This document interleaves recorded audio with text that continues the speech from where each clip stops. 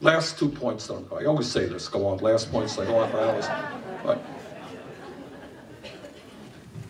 the good news for us is that on issue after issue, there is much more commonality of thought than the pundits tell us.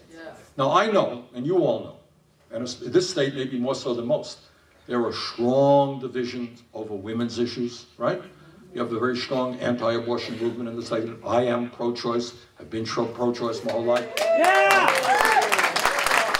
There are divisions over gay rights, and I'm very proud that my state has led America in terms of gay marriage and civil unions, all that right. There are divisions on those issues. But here's the point. On issues like raising the minimum wage, Republicans, not all of them, but many of them agree with us. On issues about whether you give tax breaks to billionaires and cut Social Security, vast majority of the Republicans agree with us. On issues about investing in infrastructure and creating jobs, majority of Republicans agree with us. So what our political task is to bring people together. What the Republicans try to do, and they do it successfully, is divide people. Our job is to bring people together, understanding that there are going to be differences of opinion. But bring people together around an agenda that says government should represent the vast middle class and working families of our country and not just the 1%. That's our job.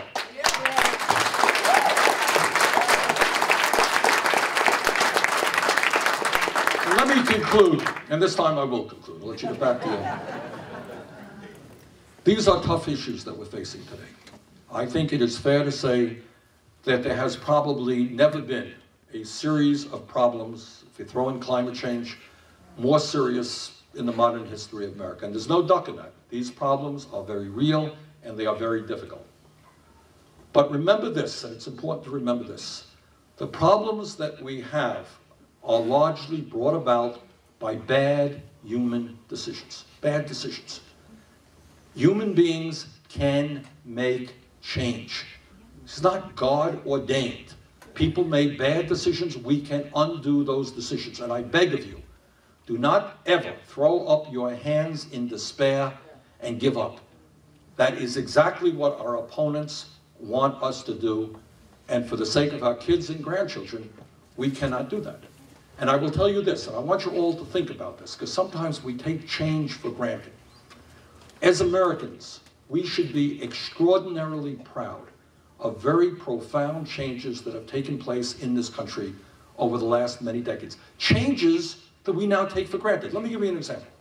If we were sitting in this room 30 years ago, and somebody got up and said, you know, I think the United States of America is maturing, I think we're overcoming racism, and I think that in the year 2008, we're going to elect an African-American president, and an almost all-white state like Iowa is going to play a role in that, and 4 years later, he's going to be reelected with a pretty good vote. You know what people in this room would have said? They would say, you're nuts. America is not, maybe someday, but it ain't going to happen in our lifetimes. That's what people would have said. And yet, it happened. It happened. And we should be very proud of the degree to which America has overcome racism. We have a long way to go, but we should be proud of what we have accomplished. And you know how we did that? Didn't happen overnight, didn't happen just because of great people like Martin Luther King Jr. It happened because for decades and decades, people struggled, went to jail, sometimes died, stood up with incredible bravery and said racism is not what America is about. And overall, while we still have a long way to go, we have won that victory. That is a big deal, and we should be proud of that. Give you another example. 25 years ago, you know how many women there were in the United States Senate? One. Barbara Mikulski of Maryland.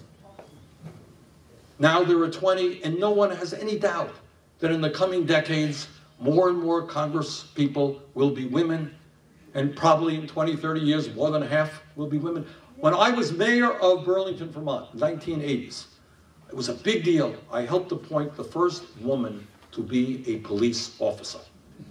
What a big deal. Now, you have women who are generals, you have women who are in combat, you have women who are CEOs. Not so many years, for the young people, they may not know this, it's important to know this. 30, 40 years ago, the percentage of women in medical school or law school, very little.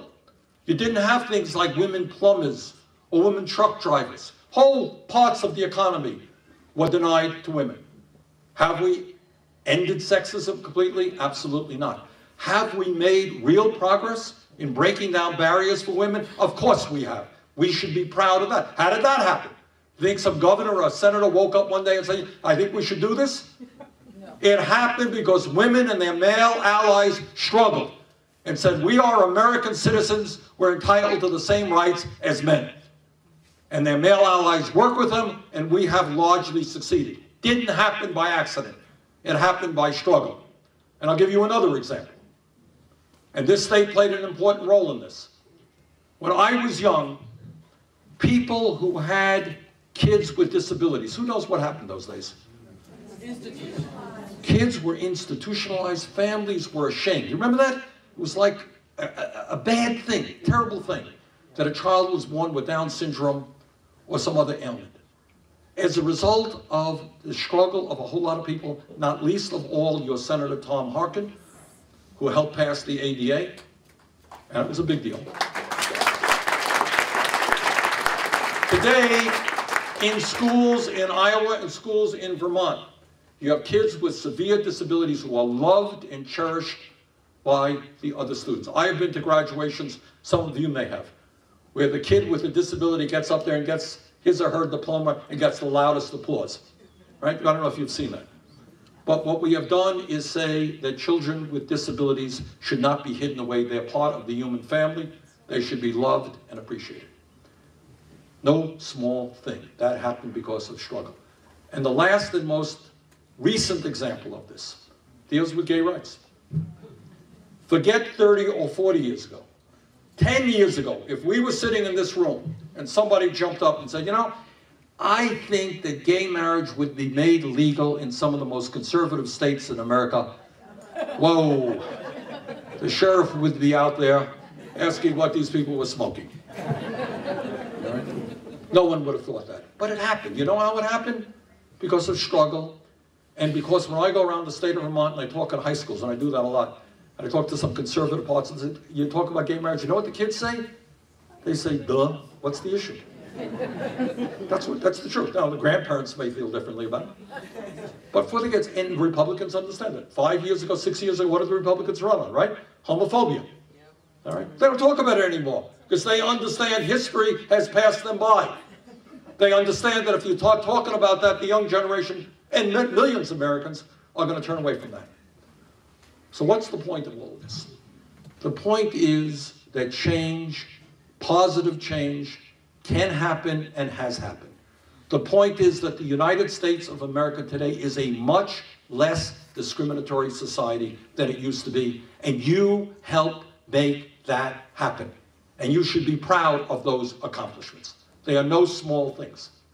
But, and here's the but, in terms of economics, we have not made progress. And in fact, in terms of economics, we are moving in the wrong direction. Middle class shrinking, rich getting richer.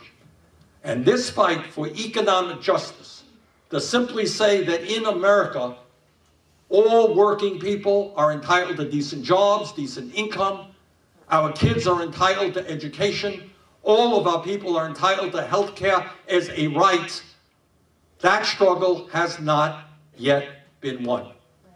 But I believe, just as we have made real progress in fighting racism and sexism and homophobia, we can win that struggle. If we stand together, if we don't let our opponents divide us, if we get actively involved in the political process. So my message to you, which you already know, is stand up, fight back, and let's create an America and a government that works for all and not just the top 1%. Thank you all very much.